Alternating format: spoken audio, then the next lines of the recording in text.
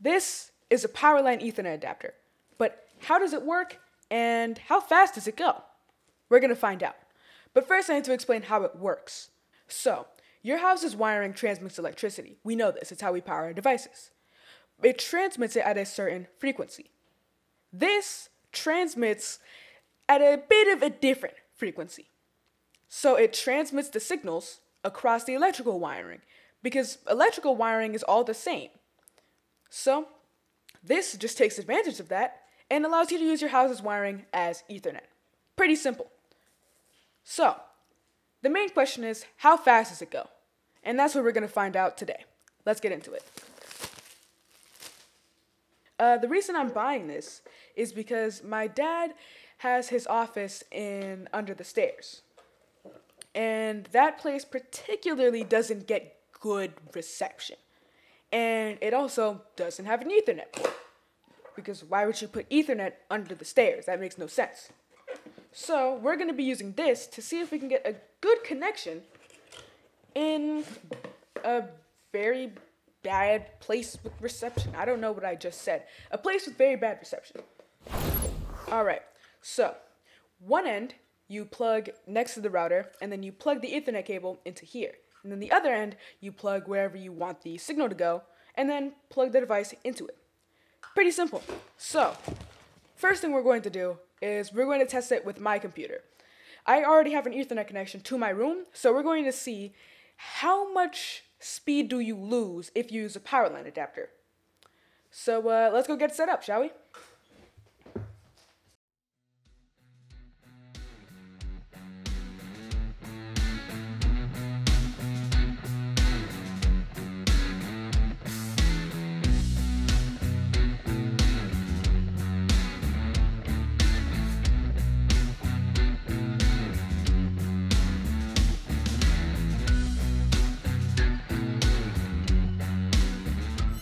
Okay, so we're going to do two speed tests. We're going to do one with a Cat6 wire straight from my router to my computer, and then the second using the Powerline adapter. Let's get into the first one. Alright, so here we go. We're going to click the go, and let's see what the speeds are. Alright, we have 11 ping, and 100 and 200? 190 it seems. So yeah, right around 180, 190 megabits per second on the download, and let's see the upload speed. Alright, the upload speed looks like it's going to be around 22, maybe 23? No, 22. Maybe 21. Maybe 20? 22. Alright, so we have 177 on the download and 22 on the upload. So we're now going to start using the Powerline, and we're going to see how that compares to this. Alright, so I've just connected the Powerline adapter, and we're going to go see the speeds now. Alrighty. Let's see how well we do. It's loading. Connecting. 16 ping, that's more than last time. I think we had 11. And this one gets how much? Oh, 50. It's going to 50. It's actually doing pretty well. Surprisingly, for using the power lines, that's doing pretty good. So it looks like it gets to 80. 85, and then on the upload, can it push 20? Can it push 20? Oh, it got 20. Is it going to get 22? Okay, looks like the upload may be the same. It looks like it's going to be 21. What was that pop-up?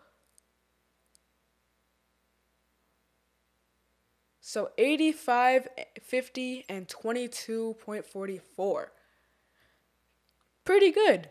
Pretty good. So based on what we got from the first test, it's doing pretty well comparing to the Cat6 wire.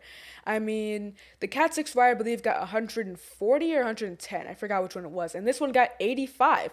So that's pretty good in comparison at least. And I think it's a pretty good buy. If you don't have an Ethernet cable, it's a really good alternative. If you have thick brick walls and you can't get a Wi-Fi signal anywhere, it's a great way to get some internet in basically every room.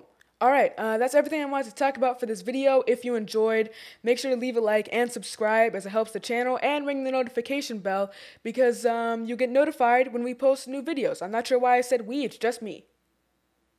Or is it? All right.